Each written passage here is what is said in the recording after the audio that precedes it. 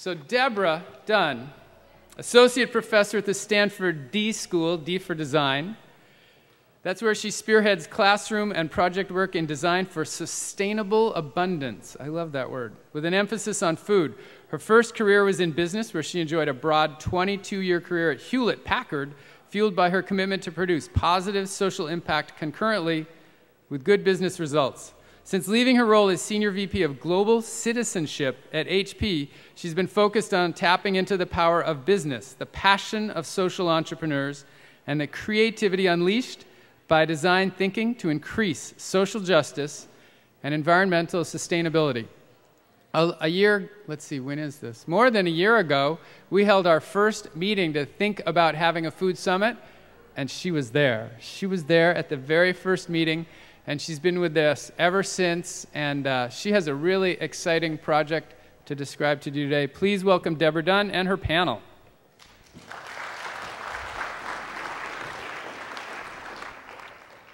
Good morning, everyone. It's great to see such a good turnout for this discussion of what I think is a really exciting group of projects. So what I want to talk about today is Stanford as a living lab promoting sustainable food.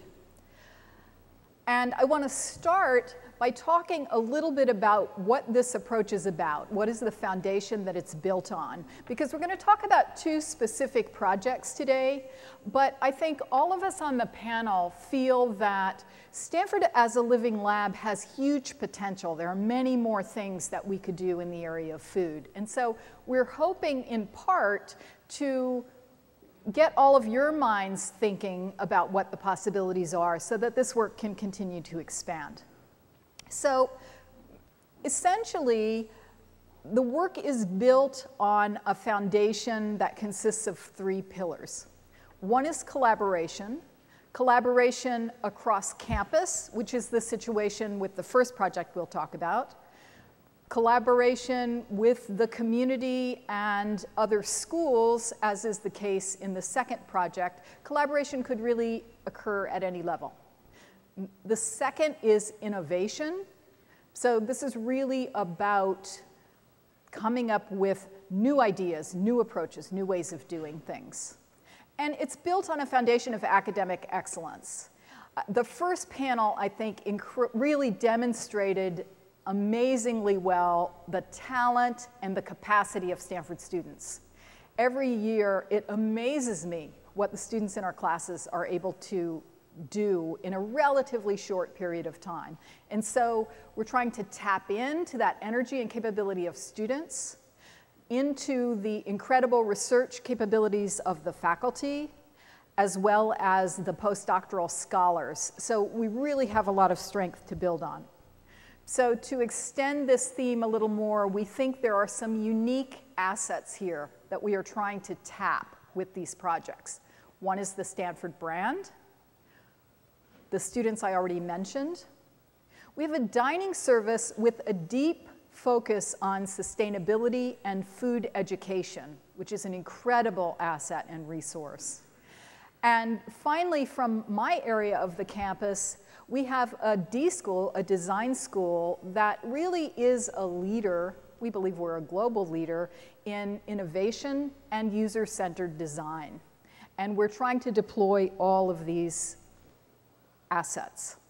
So I'm going to spend just a minute highlighting this design process that will be featured in the first project that we're talking about. I'm going to talk about it at a very high level. It's really built around three key elements. Empathizing with the users you're trying to develop solutions for. So this is about really engaging deeply, in this case with students, and trying to understand how they think, what their needs are, what really motivates them. And I think you'll see in Michelle's description of her team's project and the brief description of the other team's project that we rolled out, this is at a deeper level than is typical. The second element is ideation. Trying to really focus on getting out of the box and coming up with creative ideas, things that are in some cases very far afield that you might initially think that's crazy, we could never do that. We really encourage that kind of thinking, and we use all kinds of techniques to cultivate it.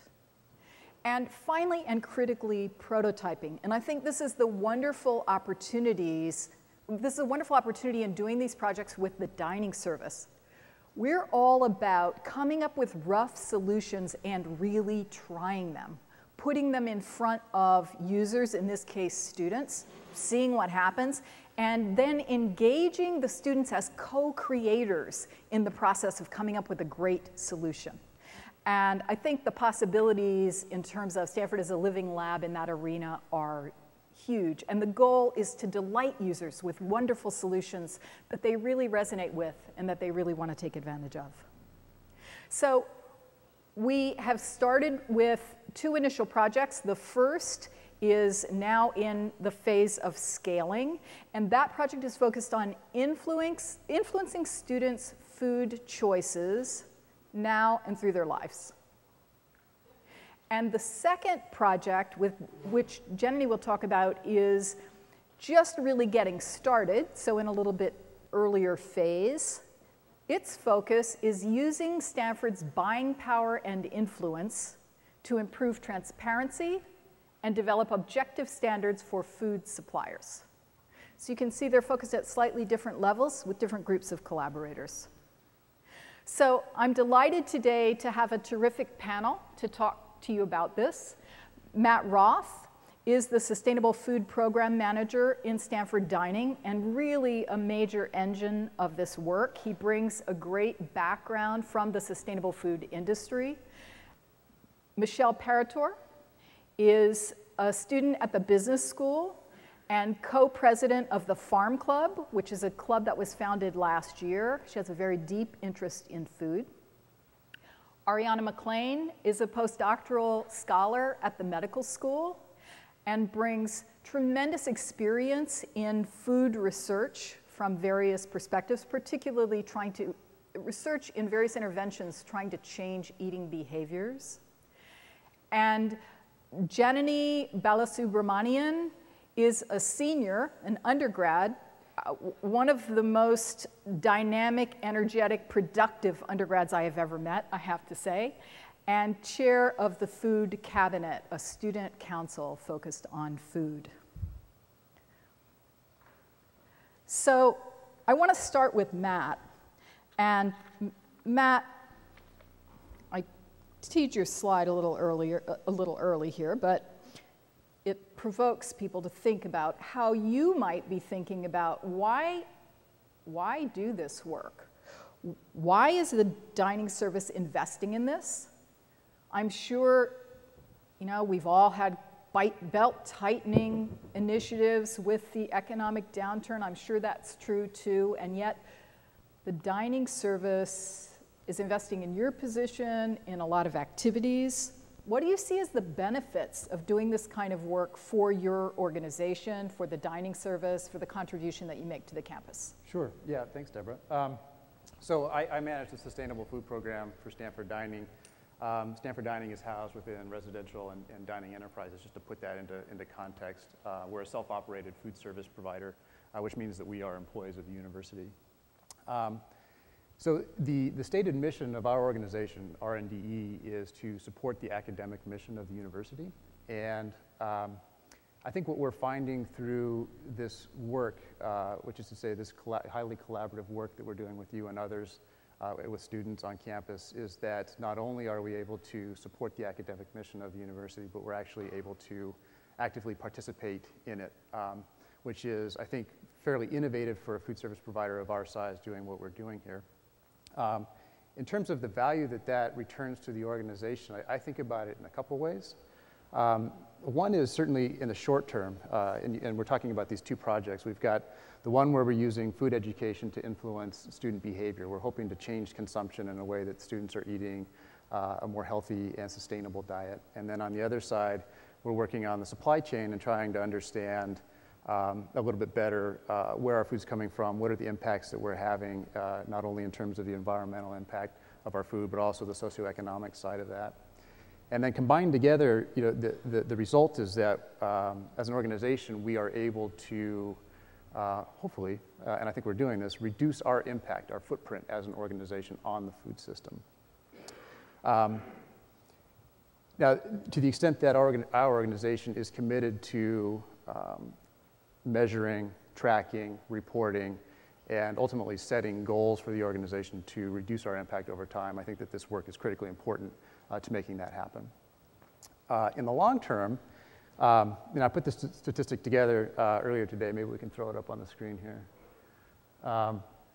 So I calculated last year that if you think about the students in our dining halls, when they graduate from Stanford, they will collectively consume about 200 million meals in their lifetimes. And so what that means to me is that we have an enormous opportunity here by way of food education to influence their food behaviors in a way that's going to improve their health and wellness over time, and that is going to ultimately impact the food system in a positive way. And for me personally, as I think about this, it feels as much like an obligation as anything, to the extent that we are sending these students out into the world to deal with the food system that is broken. And I think we have the opportunity here to give them the skill sets, the knowledge to deal with what they're going to inevitably have to deal with. So Matt, did the initial impetus for your role and this work come from the management of the food service? Do you have such enlightened management that they said, wow, we really have to worry about sustainability? Or did it come from the students? Where did that energy come from? Yeah, it was definitely a combination of both. So Eric Montel, my boss, the executive director of Stanford Dining, and his boss, Shirley Everett of RNDE, I think certainly saw this opportunity, saw it really as an opportunity to participate, as I said, in the academic mission of the university. But at the same time, I think that this was becoming certainly a really important issue in the media and elsewhere. There was a small group of students on campus in, I think, 2006 that felt like this position, and Patrick Archie, he was mentioned earlier, he's in the back of the room there, our farm educator. These students felt like these two positions were critical enough that they put together a proposal, went to the provost, asked him for funding. They went to Stanford Dining, asked if they would sort of house this position for a certain period of time. There was an agreement made where the provost would fund it for 2 years. We would manage it for 2 years. And at the end of the 2 years, our organization felt like this position was creating enough value for the organization and for the university, and was supporting our mission of supporting the academic mission of the university, that we ultimately decided to fund the position internally. And so that's sort of been the history and evolution of the work. It started out as largely an undergraduate initiative. Aaron Gaines, who was among the students who initially proposed this position, filled the position for 2 years after school, is now in law school, is an amazing person. And now I'm sort of taking the mantle of leadership with a little bit different background and experience. Terrific. So we want to dive into the first project that we're going to talk about. That project, in its full form, came out of last year's Food Summit. Matt and I had done some collaborating before between the food service and my class at the D.School, and we were kind of teed up to do that again, but we got Ariana in the loop to do some research from a more traditional academic perspective on the impact that the solutions might have, and you'll hear about that in a minute. So the challenge that we ended up presenting to my students in Sustainable Abundance, which is a multidisciplinary group of graduate students, was to develop solutions to reduce the consumption of meat among freshmen in the dining halls. And we chose meat because it's a goal for Matt to reduce the consumption of meat in his sustainability metrics, and because it's a controversial, hot, get people fired up topic. And we targeted freshmen because we felt freshmen were at a particularly pivotal point. They're coming out of their home, they're really shaping new food behaviors. So Michelle is going to come and talk to us about her team's process and solution as part of this process. Sure. I'm going to stand up because I have some slides. So what was it like to work on this in a class? It was one of the most exciting parts of my year last year. It was a really exciting project to be on. And one of the benefits was doing a project like this with the process of the design school, which Deborah mentioned. Get the slides up. Great. So this is a little bit more detail around the process. So we started with the empathy stage, which really meant going into the dining halls and talking and trying to understand our user, which in this case were freshman students. So understanding what's really important to them, what are their needs, what needs they have from the dining halls that aren't being met. And so we had tons of conversations. We really wanted to talk to all sorts of users. So that includes people that are huge fans of the dining halls, people that aren't such huge fans, and people that have special eating needs, you know, allergies, they're vegan, and then people who just need to eat a lot of food, so like athletes. And then we kind of came together as a team of 4 students to synthesize some of the themes that we had heard. So something that kind of kept coming up repeatedly was students felt that although the food was great, sometimes it seemed really mass-produced and could be impersonal. And a lot of times what they see in the big, you know, big containers, the big vats of food, looked less appetizing than what it was in reality. So we kind of wanted to push that, kept talking to students, and we came to the second part of this process, which is define. And what define really means is come to your design point of view. So the point of view is a statement that is really specific and kind of articulates the challenge that your team as designers is trying to solve. So it should be generative, it should inspire your team to have lots of ideas, it should be specific and paint a clear picture of the user and somewhat provocative. So the point of view we came to from all these conversations was that students who feel like no one gives about their food need to believe that care and personal attention has gone into their dining experience because love is missing from the freshman year and love inspires good choices, specifically around eating. So moving from the define, from the point of view, we went into the next stage, which is ideation. So that was a lot of brainstorming. And for this, it was really great to have such a multidisciplinary team. So I'm an MBA student. We also had a mechanical engineer, a chemical engineer, and a Sloan Fellow, which is a master's program at the Business School for Experienced Executives. And so we just did tons of brainstorming about how can we infuse this feeling of love and personal attention into the dining hall. And then, you know, you get all those ideas and then just did kind of rapid and iterative prototyping. So we spent a lot of nights in the dining halls trying out a ton of different solutions to make students feel the love. So I'll show you some of our prototypes, some of our favorite ones. This was kind of trying to pre-plate meals that students would see when they entered the dining halls. And it kind of did a few things. One, it anchored the students on what a balanced meal might look like before they go in. So just kind of seeing the colors on the plate, seeing the variety, seeing the vegetables, set something in their mind before going in of like, oh, that's what it looks like to eat a balanced meal instead of, you know, just a ton of French fries on a plate, which we saw a lot. And what it also did was kind of make the food look a little different than it does look when you're in the dining hall. So it looked fancy and a little bit special, and we got some really good feedback on that. Another thing we tried was kind of to get away from the impersonal, mass-produced feeling of food in large servings. We tried putting some of the non-meat items into little bowls and trying to see if that changed how the students felt about eating the vegetables. And finally, we thought about how can we make the students connect to the people that are preparing their foods. So by calling attention to some of the dining hall staff members and highlighting a little bit about them and the food items that were their favorite, and kind of specifically doing that for non-meat items. So communicating the love and the care that went into the preparation of the food in the non-meat items. And the whole time of this process, we're working hand in hand with the dining hall staff, which was really fun getting them involved in the execution and some of the ideas, and it made it a lot easier, and it was really a fun experience. So finally, we kind of, at the end of the quarter, put some of the solutions that worked well together into a package that we called Meals Made with Care.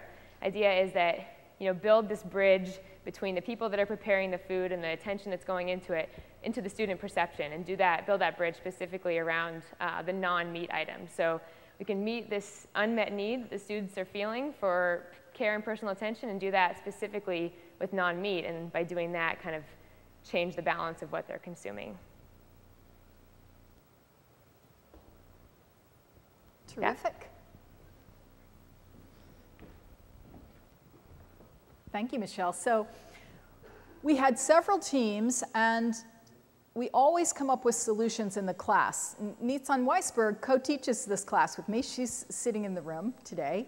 And we were delighted that in this class, because we had Ariana involved and Matt was very excited about this, we decided at the beginning that we would choose the best solutions and actually implement them for a period of time in the dining hall and research what the impact was. So this was one of the best solutions. There was one other solution. We ended up incorporating two, and I'm going to give you a quick overview of that. All of those students actually have graduated. Their point of view, as Michelle talked about, was that night owls struggle to balance their newfound college freedom with the need to achieve, and the current dining experience comes up short in helping them make this trade-off. There aren't a lot of good late-night eating options. The ones that there are on campus are mostly junk food, so this was an issue. They adopted an approach of helping night owls feel and be accomplished by providing energy-sustaining foods and telling people what food can do for them, not what it contains. So again, as Michelle described, in spending lots of time in the dining hall engaging with the freshmen, they found that a lot of people really wanted to eat good food, but they were pretty burnt out on studying. And they did not want to have to study to figure out what they should eat. So they didn't want to know this has so much fat and so much protein and so much whatever. They wanted something that was more meaningful and spoke to them. So they came up with a labeling system that was more behavioral. They identified food as energy food, which helps you stay awake, mood food, which helps make you happy, or brain food, which helps you think. And this was not like random stuff they made up. They worked with a dietitian. And because their challenge was reducing the consumption of meat, they were biased toward fruits and vegetables, not toward meat products. And then Matt and his team, with Ariana heavily involved, took all of this, combined the two projects, and rolled them out. And so this is some of the material that came from the actual implementation in the dining halls, which happened in the spring quarter. They called it Food for the Home Stretch, positioned it as helping people get through finals, through that difficult part of the end of the quarter. They added a category, home foods, bringing in the point of view of Michelle's team to energy food, brain food, and mood food, and had the staff pick of the day, and would feature a chef with an image, personalizing it, and adding the here's the plate, here's what this chef recommends, and here's why. So we ran that experiment through the end of the quarter, and Ariana had teed up research at the beginning, and now Ariana's going to come and talk to us about what we learned. Hi. Well, you're not coming. You're going to sit. Oh, am I sitting? You're on. No, you're going to sit. So while they were busy prototyping, I started doing baseline data collection before they really started prototyping. So to kind of get a feel for what the students were eating, I did a food frequency questionnaire in 4 dining halls. There was 2 intervention dining halls and 2 control dining halls matched for size. And we literally flipped a coin, Matt and I, in deciding what was going to be the intervention dining hall and what was going to be the control dining halls. And I would say that the intervention was effective. We implemented the intervention during finals, a time associated with high stress. And research has shown that stress is associated with unhealthy eating behaviors. And to some extent, I think we expected the students to eat unhealthy during finals. And the control group, as you can see, they did eat unhealthy. They increased their junk food consumption, they increased their high-fat meat consumption, and their value for eating a healthful diet actually decreased. Conversely, the intervention group, their junk food consumption remained relatively steady and somewhat decreased. Their high-fat meat consumption decreased, and their value for eating a healthful diet actually increased. And this was during finals. And it really is difficult to change eating behavior, and I think that to some extent this intervention was able to combat the effect of stress in only 4 weeks. So Ariana, you've looked at a lot of different eating interventions over your career, and I'm wondering if there were things that stood out for you about the approach or the intervention that you think may have helped contribute to the fact that it really did help change eating behaviors? I believe that what stood out the most to me was that this intervention was designed to fit these students' needs. And the whole prototyping approach was very tailored to Stanford students. And prototyping is to somewhat invaluable because we were able to not only see how the students would react, but how the staff would react to the intervention before it was ever implemented. Also, what stood out to me was that this prototyping approach was cheap, fast, and quick. And it could be really helpful in not wasting time in developing interventions in the future during like a piloting phase. Terrific, thank you. And so we're really excited about this project for a couple reasons. I think it really shows how we're leveraging the assets that I talked about very effectively, the collaboration across the campus, the creativity, the resources in the dining service. We felt really good about that. We're happy about the results. We're also very excited that the dining service has actually adopted the prototype and they're rolling it out on a larger scale now in the new Arriaga Family Dining Commons that's just opening up. So that's very exciting to contribute to something that continue to grow and evolve. So now we're going to switch to the second project, which is the project focused on the supply chain. And Janani, can you tell us a little bit about this initiative? What impacts are you hoping it will have? How are you tackling it? Sure. First, I'll just talk about the sort of multiple hats that I'm wearing that help move this project along. I work for Matt in the Sustainable Foods Program, and I also work as a regional organizer for a national nonprofit called Real Food Challenge. And the work of Real Food Challenge is essentially to coalesce and coordinate university activists at campuses across the country who are working to shift their schools' food purchasing towards fair, local, organic, and humane sources, and what we really call real food. The RFC structure is focused on having folks like me who coordinate student activists in their region. So we have regional organizers on the West Coast, the Mid-Atlantic, the Northeast, and so on. And I focus on California, which is a region unto itself. And then we have the grassroots leaders at each of these schools who do the actual on-the-ground work of shifting their schools' food purchasing. Both the regional organizers and these grassroots leaders participate on national level working groups that steer the direction of RFC's future. So we have a working group that actually explicitly deals with metrics and what is the future of RFC's metrics and how we approach this question of real food and really push those boundaries. I think the value to an institution like Stanford of being plugged into RFC is the very fact that we're now part of a network of schools who are trying to do the same thing in different ways. We are a self-operated dining service, and only 30% of schools in the United States are self-operated. So that sets us apart from a lot of the schools that I work with. But it does give us some leverage when we're working with food service providers or food distributors to be part of a larger network. I think the value to RFC is also really unique in that what Stanford Dining offers is this possibility of really pushing the boundaries.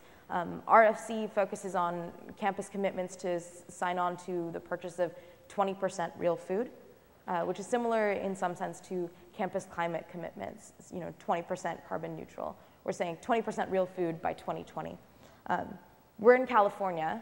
We're a self-operated dining service. We have a sustainable foods program, and we have Matt doing all this great work. So we have the chance to push those boundaries to not only sign on to the purchase of real food, but also create transparency and push the envelope beyond that 20% figure to a higher number.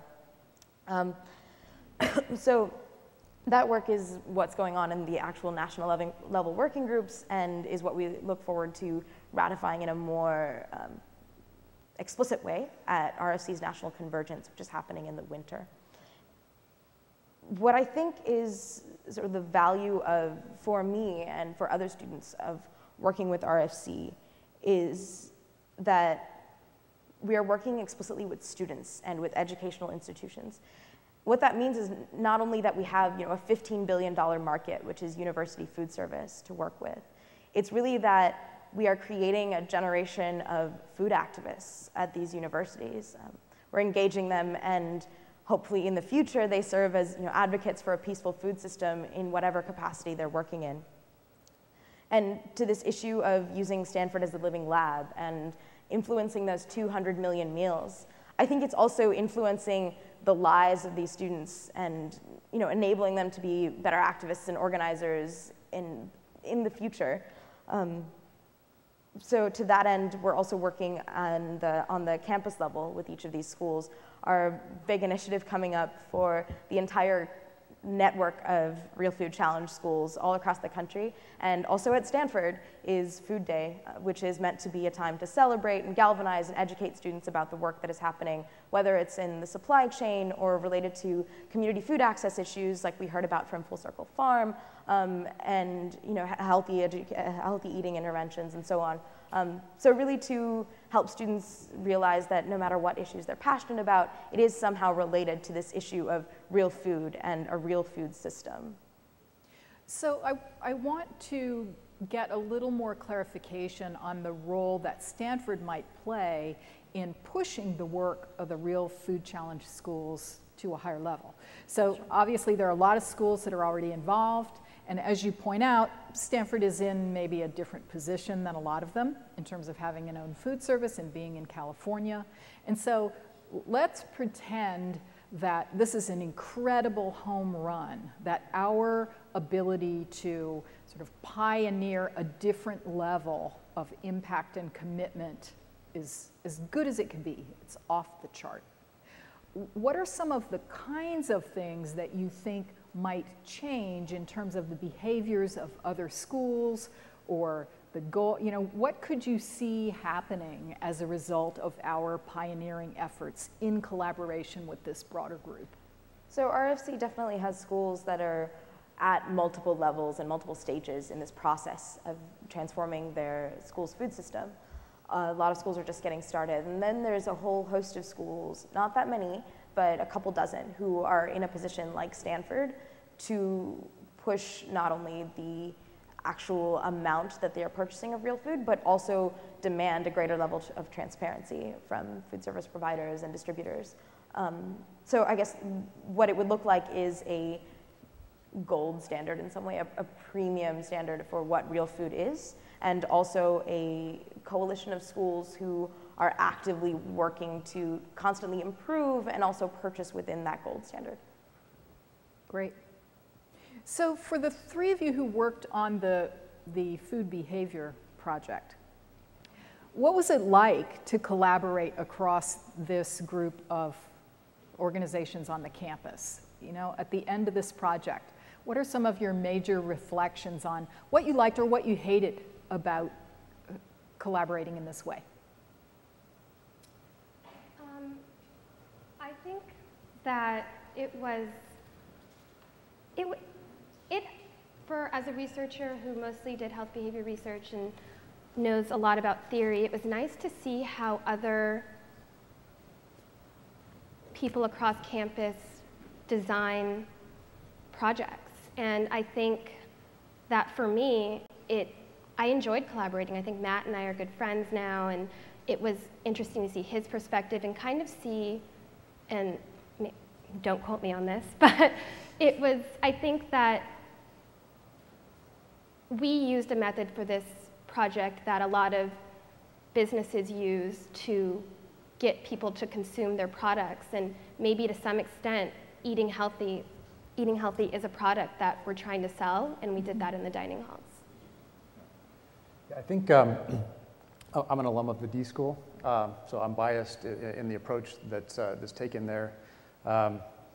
But I think what that process allows for, in this case as well, is a number of different people from various disciplines with various backgrounds, with various knowledge, with various of their own insights coming together around these really big problems. And I think that to the extent that all of that is true, the insights that we gained from this were remarkably powerful. I think the idea that these students weren't experiencing love, and that we could give that to them or provide that in a way, in a meaningful way, was really interesting. And I think framing food in the context of a benefit-based approach as opposed to calories and grams of this and grams of that was also a really remarkable insight that came out of this. And I think that that's the result of this interdisciplinary group coming together and really working on these projects. Yeah, I think Matt put it perfectly. I think coming together outside of your school that you're in into a new building with people from all over the campus is just really exciting and generates a lot more creativity. And I still have great friends from Team Love. It was just a great experience. What could be better than team love? So I have to give a small commercial for our Sustainable Abundance class winter term, which will again be focused in the general area of food. So it's graduate level class, application class. If you're interested, definitely check out the D.School site or find me. We are looking for great students. So, end of commercial. For all of you, based on your experience with the respective projects that you're working on so far, recognizing that you're in different phases, when you think about this living lab construct and you think about the various assets that we have on the campus, and you look forward at the possibilities, what excites you? What do you see as the potential that could be tackled if we continue to apply resources, target projects, et cetera?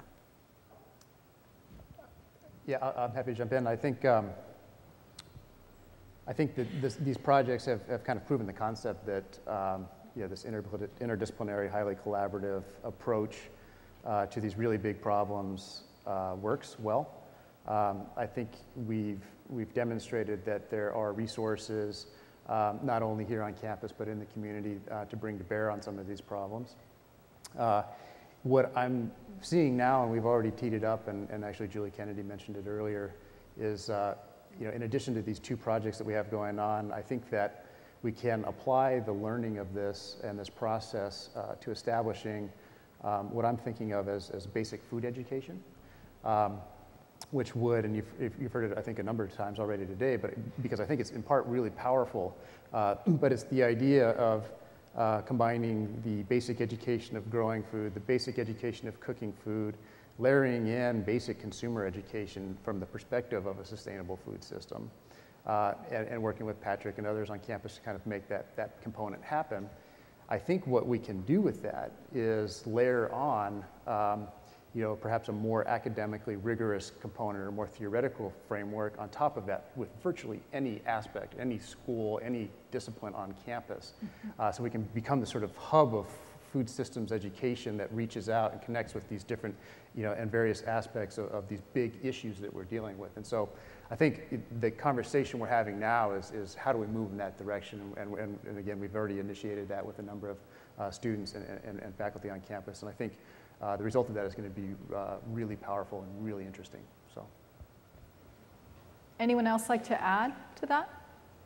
I would like to continue collaborating with other people. I know that I was collaborating with Matt and you on this project, and I think that in my lab we're currently collaborating with the school of, with the psychology department, and I think that learning from other people who share the same kind of end goal. So I would enjoy people to eat healthy and the obesity epidemic to kind of be relieved a little bit. And I think that, as Matt said, collaborating can only, and looking at it from these different angles, can only make our interventions more successful. And I had something else, but I forgot it, so that's all. I guess I would add that food obviously touches everyone. And so there's a huge population on campus, and like Ariana said, these prototypes that we're doing are really quick, and you can turn them around really quickly. People are eating 3 meals a day, and I really loved the concept of starting with the user-centered design process. So there's this huge population of people that you can interview and talk to about what they're eating and try things out. So I love that we got to do that, and I think it's great you're doing more. I'm going to echo a lot of what was said before about the educational aspect of food.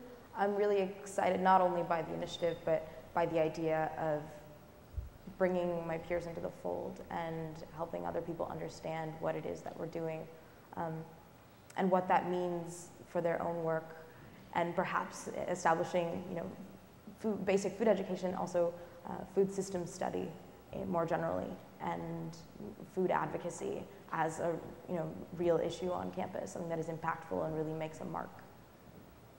Terrific. We want to open it up to the audience and let you ask questions. Did we provoke any questions for any of you? I think Antonella has mics back here. Back in the back corner, Antonella. Hi, my name is John Bailey. I'm Executive Director for Top 10 Produce, which is a small ag tech company. I've heard of the Real Food Challenge, but I would wonder, entrepreneurs and people who are in the ag tech space, what's a place for us to go to reach out to make connections to some of the student energy that is available? So I guess it's a question for me and RFC. So contacting if your work is centered on a particular region, contacting regional organizers can be useful. If it's in California, then it's me and my mentors who work in California. Contracting our administrative team at the national level, I think they'd be open to figuring out what the possibilities are of working with ag tech companies and other entrepreneurs working in the real food space. And a quick plug for the business school. The number of GSB students that are interested in sustainable food and agriculture is just taking off every year. So employment opportunities or opportunities to work with MBA students and for credit projects during the school year, would be really interested in that. So I think your question also has a broader element that may relate to others in the audience, which is people in the community look at Stanford and say, wow, lots of incredible student energy, lots of great resources, but don't have any idea how they might access that or connect. And Christopher, maybe this is something we can talk about again as we wrap up. We have tried in the Food Summit program group to be a little bit of a hub to give visibility to organizations in the community who are interested in working with researchers or others at Stanford, and pass those things around and see if there's a match. I mean, it is essentially a matchmaking process, and we will continue to do that. So if you have an interest in working with us, Christopher is always a great contact. I'm also happy to channel that into the food group, and we'll see if there's a happy combination, just like Match.com. Okay, any other questions here in the back?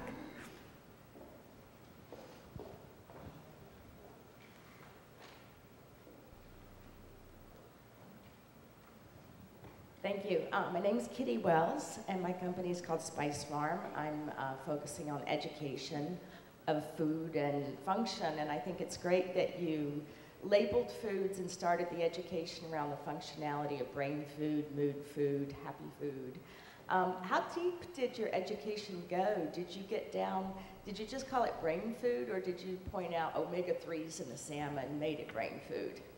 Matt, how detailed did you get? Yeah, so the way it's set up is that in the servery, so where the students are deciding what they're going to eat at that particular moment, we provided these little placards next to the dish, which typically was written on the sneeze guard. And the little placard had a corresponding icon, as well as whatever it was, so whether it was home food or brain food or whatever. What we found in our experience in working, in managing dining halls is that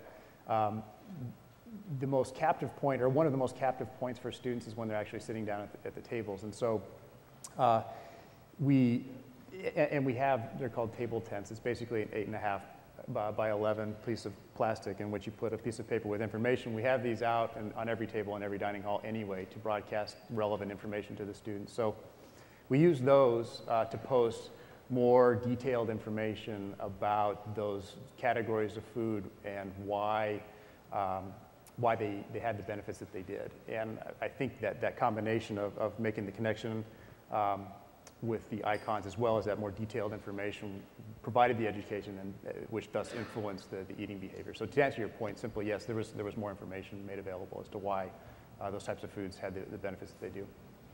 And one of the things that's really exciting about the Arriaga Family Commons dining facility, which is brand new and loaded with the latest technology, is we were a little bit constrained in the dining halls we were originally working on because, you know, it'd be great to have a screen on the line that you could feed information to and make it dynamic and change it all the time, and we didn't have that. And they do have that now at Arriaga. And as they continue to expand this and other programs, I think there is tremendous, really exciting potential to do all kinds of things with deeper education and information. Hi, I'm Allison Caruth. I'm with the School of Humanities and Sciences here. I really admire the kind of collaboration that's happening here. It seems extremely distinctive. But I was struck by the difference between the user framework in this panel versus the participant terminology that was sort of central to the Full Circle Farm group that spoke earlier. And I'm first curious to hear you kind of reflect on maybe the differences and potential similarities between thinking about the community that you're working with as participants in the food system as opposed to users of the kind of end of that system. And I was also, sort of to play devil's advocate a bit, I'm wondering if any thinking or research or dialogue went on around some unintended consequences these kinds of behavior modifications could have, particularly for students who struggle with eating disorders, negative body image, not eating enough, and so forth. So those are kind of my two questions. I'll tackle the latter one about unintended consequences. So and I was surprised to learn this, but there is a large population of students on campus with eating and body disorders, and there's actually a group of various people on campus working on this issue, including our own Elaine McGee, who's our wellness and performance dining nutritionist.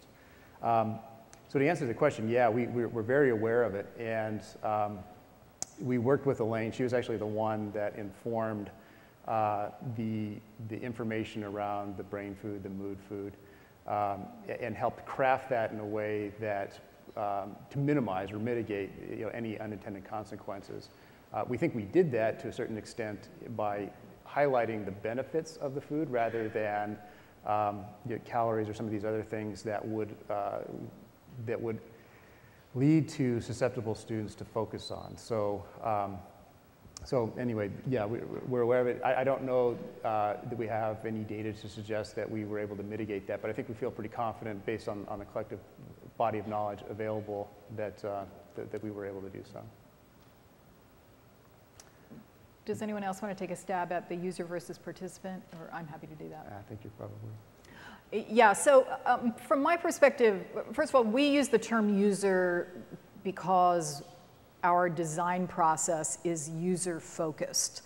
So when we talk about user in the context of this project, we were focused on the person whose behavior we were trying to influence. They are participants in the food system. So to some extent, I don't see the distinction as particularly significant.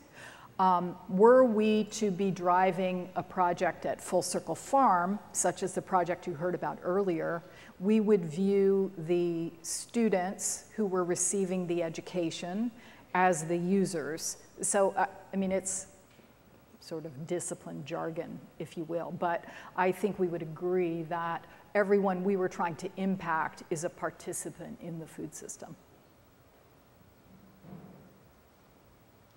Hi. Margie Friedman from San Jose State.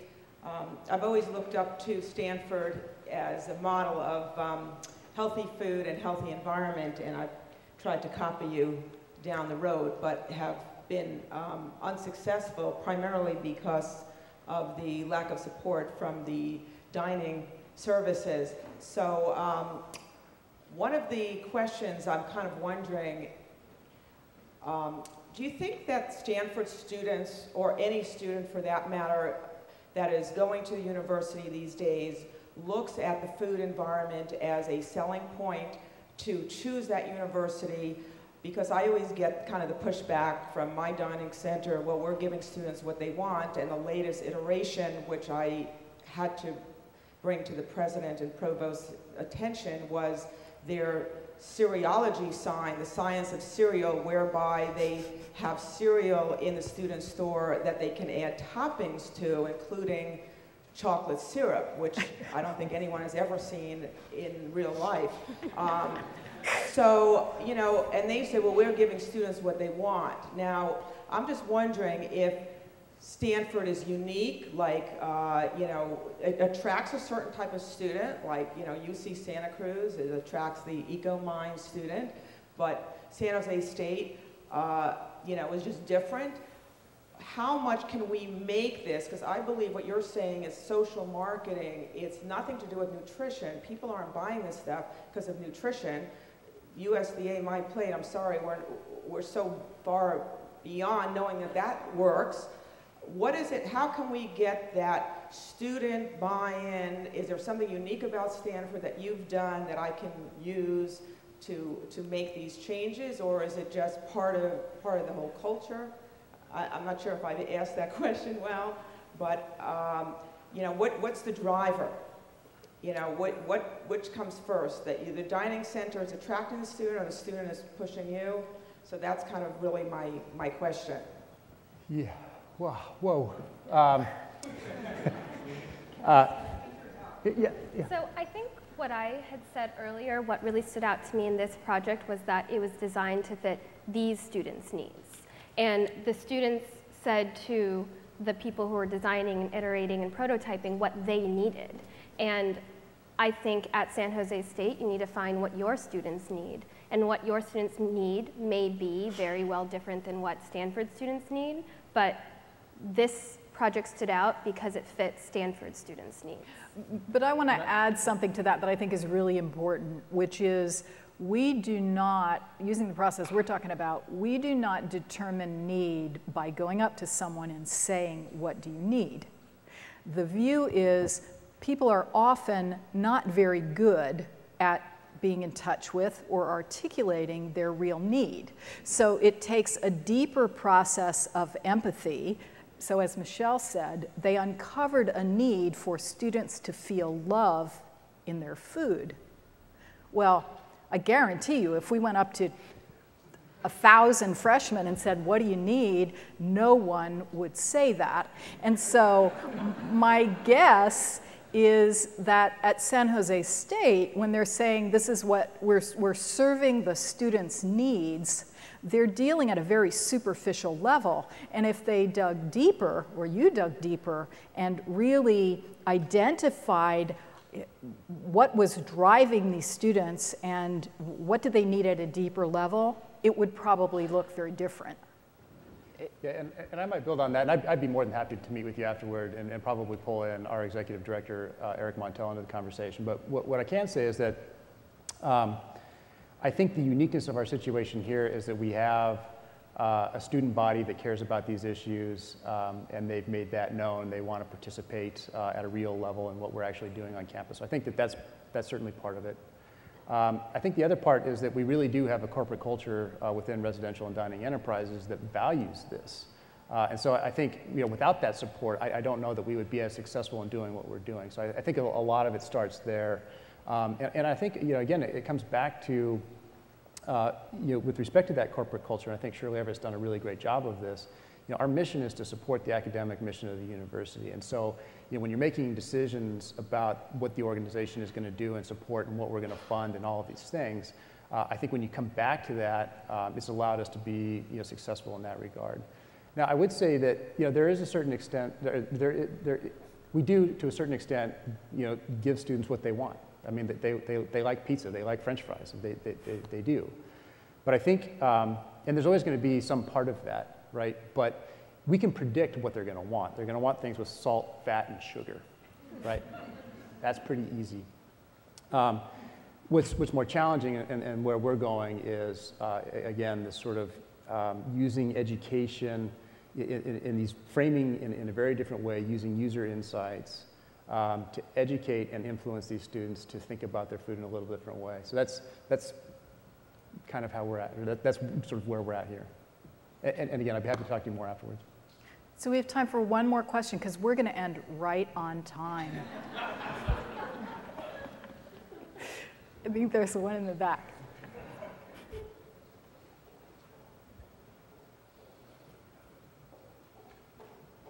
And there is a microphone coming. Hi, I'm Andrea Bloom, and I'm a founder and CEO of Connect Well, and we teach sustainable practices around wellness, which includes eating, activity, and stress management. So I have a question about the Real Food Challenge, because in our eating program, we really focus on a healthy eating pattern, which is based on whole foods. And it strikes me that 20% real food, which I translate into whole foods, is a very, very low goal, and it's not part of a healthy overall eating pattern. So my question is, what is the percent of whole foods served at the eating commons in Stanford, and what's a stretch goal for Stanford for serving whole foods for the student population? I'll speak first to that question of 20% being a really low number. So we place the US food system as having about 2% real food, and a lot of the dining systems that I work with, particularly at two-year colleges, state schools, and so on, have effectively 0% real food right now, because they're contracted with food service providers who are in turn, plugged into contracts with big food distributors and big food companies like Tyson and Cargill and so on. So part of this is like a very gradual, incremental effort, but even getting that amount of whole food and then and real food, right? And doing education around that so that students continue to demand more and more of it is the approach that we take. And at schools that do not have these resources built up yet, it can be a frustrating but rewarding process eventually, because we have had sign-on from the entire UC system, for instance, to purchase 25% real food by 2020. A stretch goal for Stanford is something that we would need to work out, and I think it's dependent on what we can negotiate and work on with the other schools in our network who are in a similar position. I agree with you. I would love to advocate for more whole food, especially in California, when we have access to all these resources of wonderful, local and sustainably produced products. But I think as a national goal, especially considering that we are operating in the Northeast and the South and places where agriculture and organic agriculture does not have as strong of, position in that space, that geographic space. 20% is also realistic. So building on that, part of my job, or at least this position, is to evaluate the sustainability of all the food that we buy. And you talk about whole foods, Jenny, and the Real Food Challenge talk about real foods. I mean, there are a number of definitions around so-called sustainable food, but I think a common challenge that we face is that we have a pretty good understanding of how to evaluate the ecological impact of the food that we buy, in part because there are third-party standards that are used ubiquitously. USDA would be, or organic would be the most probably notable.